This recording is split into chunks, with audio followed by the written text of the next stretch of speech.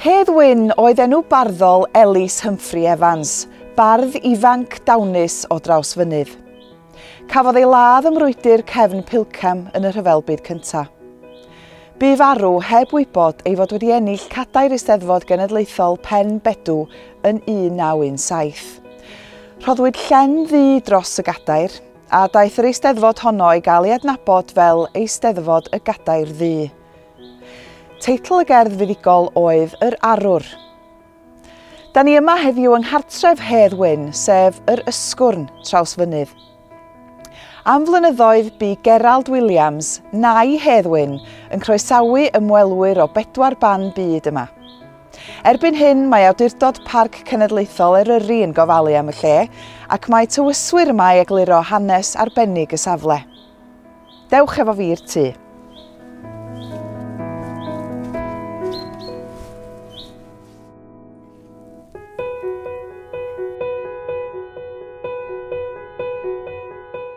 Elis Evans oedd yr hynna o 40 o blant, ond dim ond 9 ohonyn nhw nath fyw i fod yn oedolion.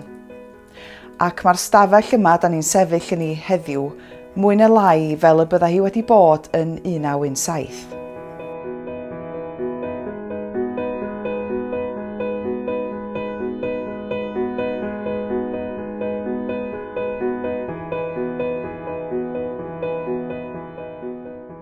A dyma hi, y Gadair Ddu.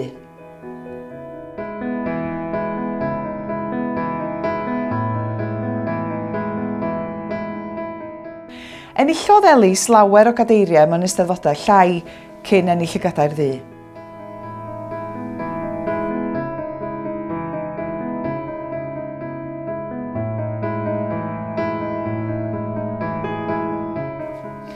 Gwae fi fy myw mewn oes mor ddreng, a diw ar drai ar orwel pell.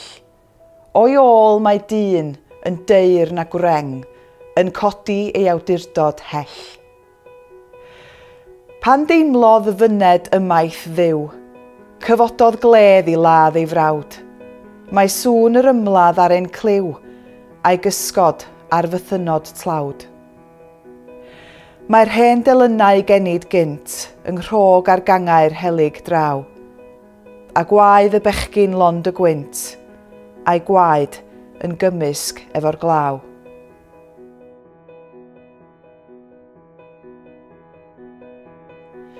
Cerdd ar Williams Parry i gofio am Hedd Wyn. Y bardd trwm dan bridd tramor, y dwylaw na ddidoli'r rhagor, y llygaid dwys dan ddwys ddor, y llygaid na llagor.